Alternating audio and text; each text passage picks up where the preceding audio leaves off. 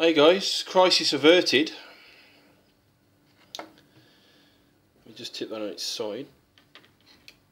Now, I took the clamps off Saturday morning after 16 hours of it working the super glue, and on this side it's slightly overlapping the bottom of the body, the silver underneath chassis, but I can forgive it.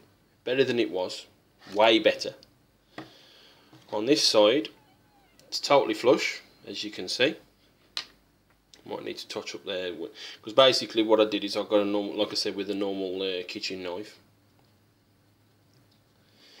And you can see there as well, it's not level. You can see it's coming down underneath the exhaust pipe.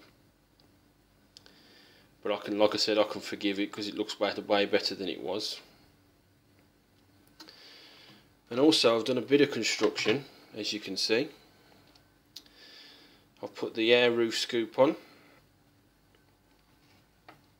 I've also drilled the holes for the various antennas. Now I know when the decals go on, it will cover up those holes, but with this fine tip I can just like dab them back through. Same as that hole there for the windows. The mirrors I should say. Now as you can see, I've masked it off around there with a black. It's not perfect, there is a bit of paint bleed, but I'm hoping the decals will cover that up. And on the other side too. I've also put the photo etch grill on both sides there, on the hood vents. I've also done the front grille as well. The bottom section, you got the top section which is like slightly dry bushing silver. And then you've got the below part of that, which is photo etch. Spray painted that in black. Now the night lights, as you can see, I'm connected now, but they're not glued in. I can actually remove them. So hold on a tick, I'll just remove them for you. I've just paused it slightly, so pedals are doing it one-handed, so I'll just pause the video, and as you can see, it's fully removable. The holes there, you can just press them in, so I won't need to glue those in, which I'm quite chuffed about, because I can get the full bonnet decal on, and then just again with the file just poke through and then just attach those. Basically I spray painted that in black, did the inners in silver, and then sealed them, and then put the clear bits in. The paint didn't run, which I was quite chuffed about. You've also, there's that one there and that one there. I've still got to paint those, and basically those clip onto there, and again I'll be able to remove those as well. I've also put the front headlamps in, again painted inside in silver from the inside, and then sealed it, and then put the clear glass on. I've also put that front grille as well. I've got to put the Ford logo on there as well, the Ford decal. I've also done the rear windows as well, and the rear screen. Again, it's not perfect, but it'll do.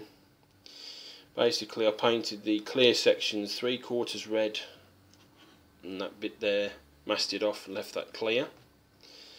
You've also got the two on the back there, two bottom red pieces as well. Again, painted those in red, sealed them and glued them in, and the glue didn't run at all, which I was quite chuffed with. You've also got the wing mirrors painted in the green, which was Tamiya's X15. Now, same as the spoiler as well, as you can see, the X15 Tamiya paint is very, very watery. It's like water. So basically it's got about 6 or 7 coats, and like I said, there's your second wing mirror. Now I'll be gluing those in final construction once the decals are on. But the Fiesta, as you can see, is all ready for decals. Stay with me, guys.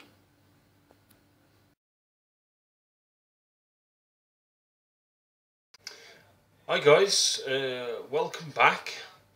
The Fiesta is all done. The decals are on, and the final construction is also finished. So here is the final reveal of the Fiesta. Right. As you can see, let me just lift the case off. The reason I've got it under the case is because the decals haven't gone on perfect, which I'll explain in a moment. The case, I've borrowed it off one of my Batman Automobilia cars, which was like a magazine, and I think it's twice a month you get a new Batman car. I've only bought 2 issues. I've borrowed this case off the Batman Forever car. Let me just take this off now. Right, sorry about there's not much light coming through the window. It's been a crap day with weather. So anyway, as you can see, the wheels are now on. Decals are all on now. Now, it's not perfect because, again, there wasn't the kit decals. These decals are from a company called Colorado Decals from over in Portugal. And again, these are the 2011 Ken Block Rally Germany. I don't know if you can make that out because of how much light. Basically, that hasn't pushed in properly. I've tried clear gloss. The one thing I did try was Pritt Stick, and it's actually glued it down quite well, but not enough to close the wound, as it were. The major fault I was having was around the edges here. It wouldn't stick down right. So again, I've got some Pritt Stick. After I picked the tip up off the internet, put it on the edge of a brush, got underneath, and it went down really well. Now the one part I was worried about was where that Ford decal is. You could just make it out. Like I said, it wouldn't flatten down right, even though I put clear gloss underneath. So again, use some Pritt Stick and managed to fold it down really well. So the Pritt Stick has worked out really, really well. There's also an ADAC decal there. It's ADAC Rally Deutschland 43 for Ken Block's number. Also, I've glued the wheels in now.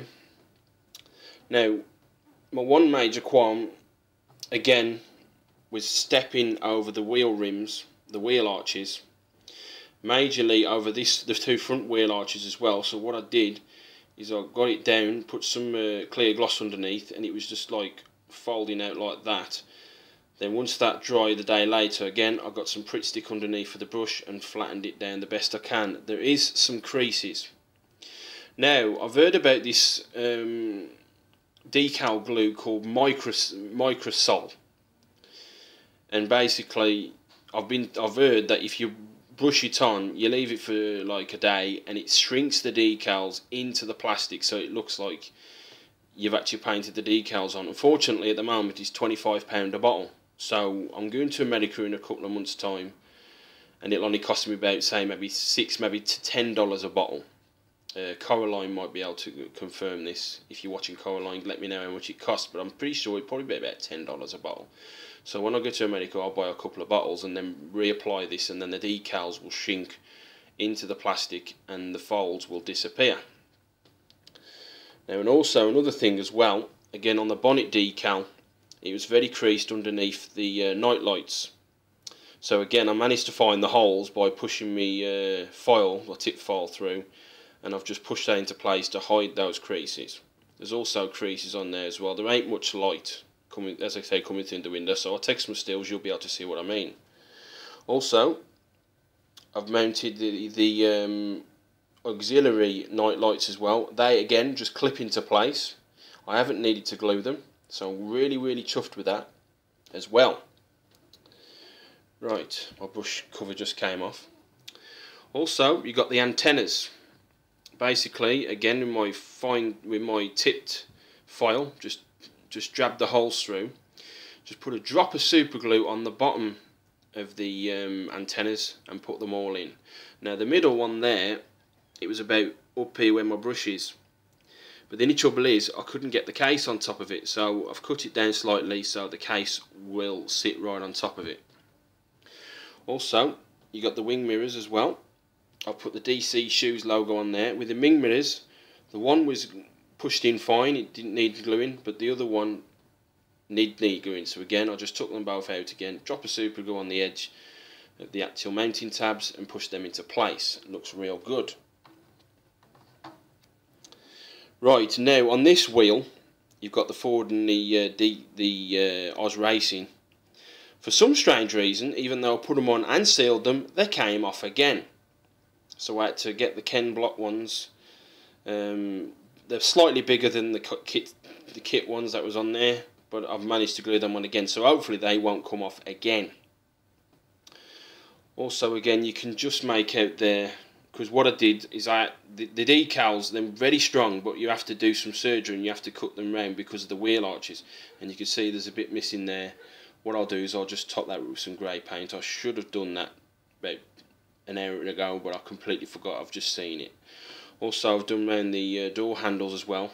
You mount the decals and just get a standing knife and just cut, or craft knife, and just cut round the handles, and then I topped it up with some grey and then painted the handles in black. Also, what I wanted to mention, these window decals here. Basically, the co-driver would push the window across, hand the timekeeper, when they finish the stage, the notes for the window. That decal was a bitch to put on. I thought it'd be one complete square decal. It isn't. You got the square decal and then two lines that you have to bloody manually with your brush straighten, and one actually did tear on me, but I managed to get it back in the end. Well, there she is, guys. Oh, one thing I wanted to ask you about as well, the decal, before I go, the decals on the spoiler as well. Basically, it was Hoonigan. I've had to cut it into three parts. The O, the second O in Hoon, you cut it off there, halfway through the O and halfway through the G, to get past these two stanchions, and they mounted really well as well. That was one thing I forgot to tell you about.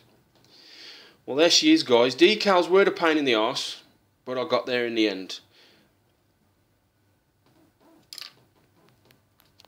I'm also going to put some stills at the end of this video, so you get a better look at it and you'll see what I mean about the creasing and the folding over the wheel arches. But hopefully I haven't bored you too much, and thanks for watching.